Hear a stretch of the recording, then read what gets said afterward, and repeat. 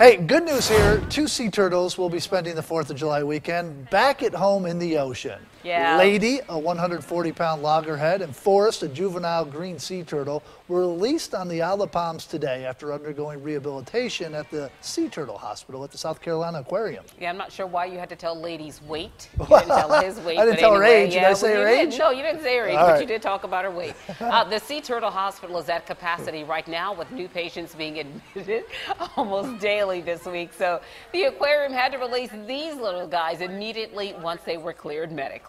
Good luck to them.